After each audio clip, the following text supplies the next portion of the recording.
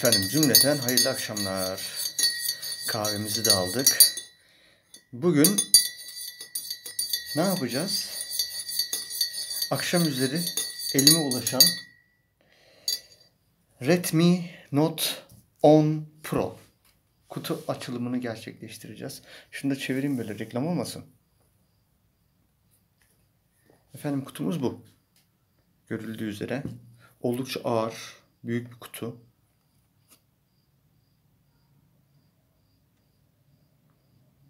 Evet, netledi. Arkasında ne var? Ne yazıyor burada? Bir şeyler yazıyor. Evet. Bıçağımızı alalım şöyle. Şöyle kenarından bir cırtlayalım bunu. Haydi bismillah.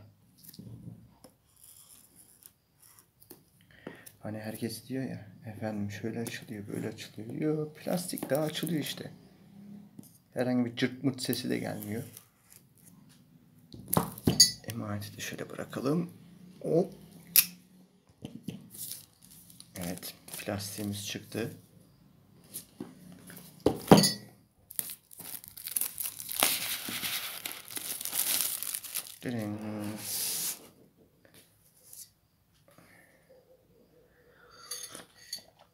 Bir yudum kahve.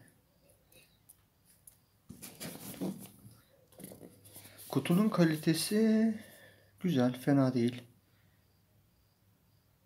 Elimizdeki cihaz Redmi Note 10 Pro Glacier Blue, 8 GB RAM, 128 GB ROM.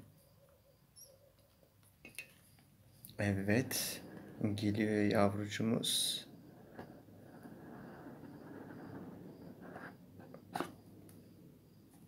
Gelmedi. Neymiş buradaki? Böyle bir kutu karşılıyor bizi. Kutunun içerisinde rüptürgeci.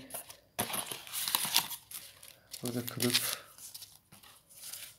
Kılıfı bırakalım bakalım. Kağıtlar neyin nesi? Çince, Arapça, İngilizce anlamadığımız diller.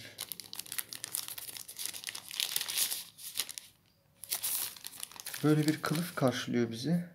Şöyle altında gördüğünüz gibi kapakçığı var.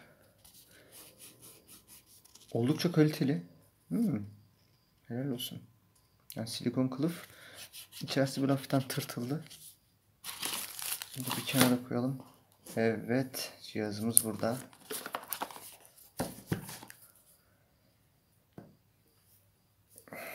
Cihazımızın rengi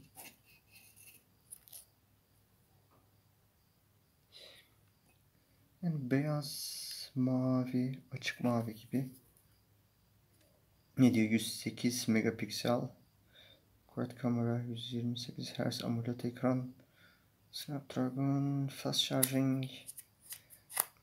Açalım mı?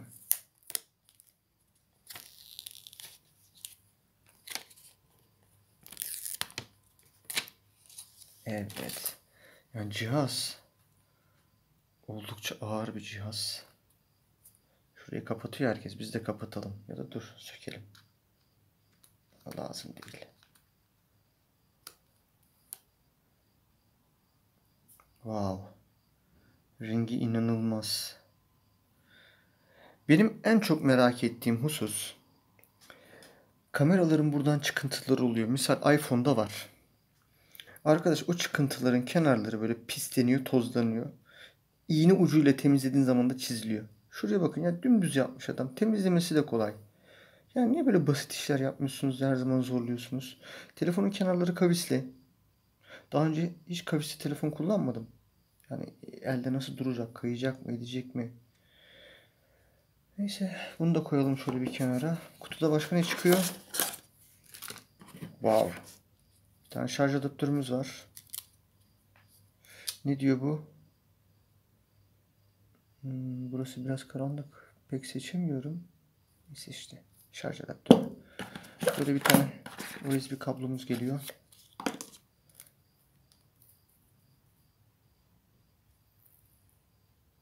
Fena değil. Kablo kalın.